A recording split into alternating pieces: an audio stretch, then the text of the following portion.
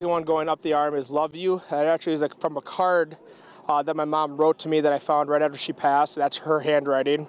Tattoos. One of the ways the Van Straten family remembers Gemma Van Straten, who passed away last summer after a courageous battle with brain cancer. Another way they remember and honor her, the second annual Redbird Ribbon Walk. At the end of the day, we know we're doing something positive to help others. And that's really what this is about, knowing that how many families are going to benefit from what we're doing today.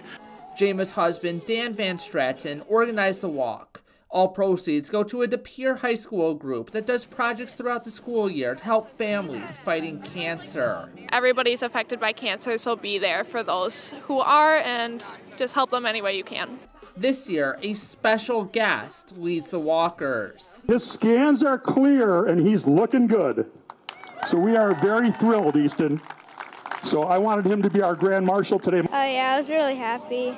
Feel honored to be here. I think this inspires others. 11-year-old Easton Hauser had been battling a brain tumor, and last year he had lost function in one side of his body.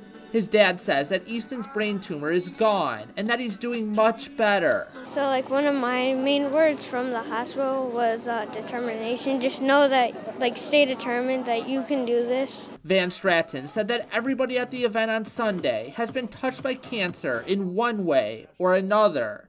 In addition to raising money, the event brings families who are all in a similar situation together to spread messages of hope and positivity.